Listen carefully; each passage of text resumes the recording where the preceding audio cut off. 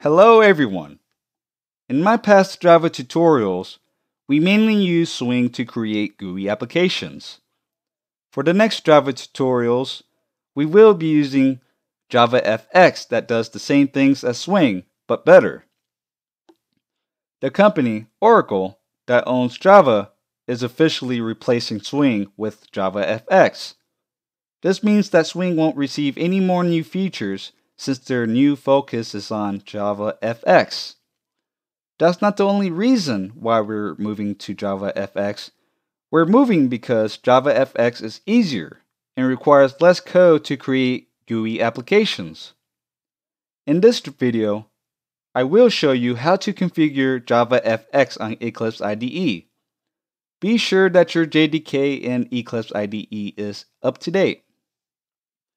Now let's begin by adding a new Java project. So click on File, New, Java Project. And then I will call mine Tutorial. Then Finish. And then click on this little arrow right here. And then this should drop down. Then you right click on the source file. Since we want to create a new class file, I will call mine main. Click on Finish. And then you should have your own class file.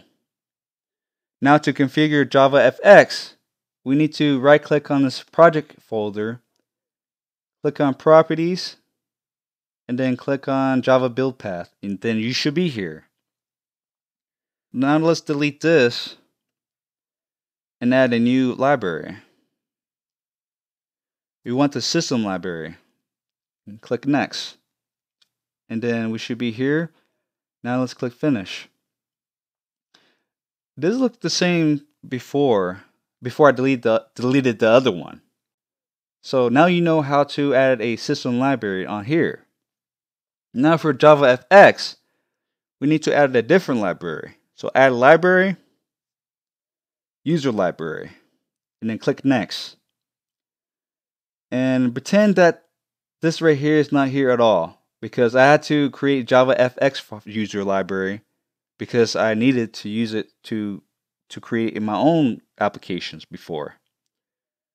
So pretend that this is not here and click on this user libraries. Now click on New.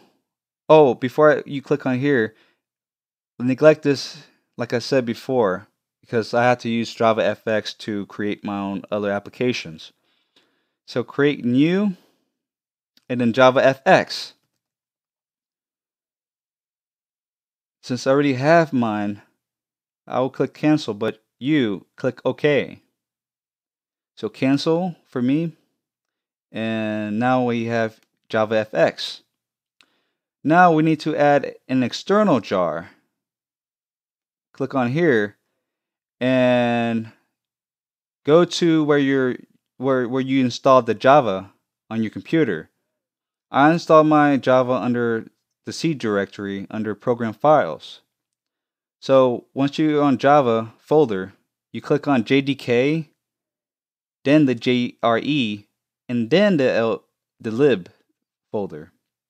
And once you're here, you gotta find this specific jar, which is this. So you click on this and open.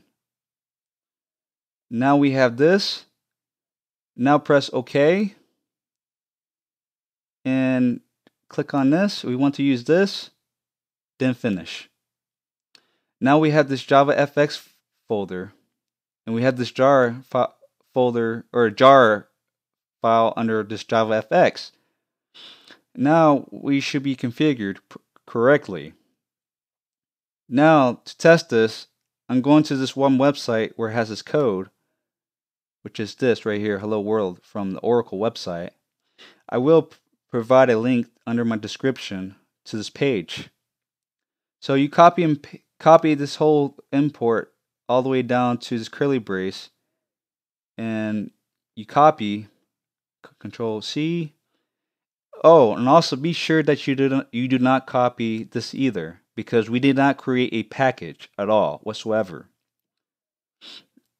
So now you come here, highlight this whole thing, Control V, and then make sure you change the class name to main, since we declared our class file to be main. So click on main, and we should be good.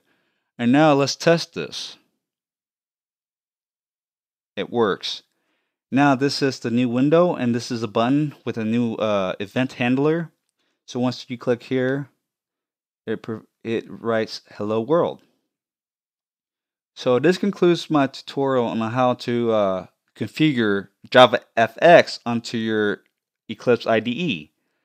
My next tutorial will teach you how to create a basic window like this. So stay tuned for my next tutorial, and thanks for watching.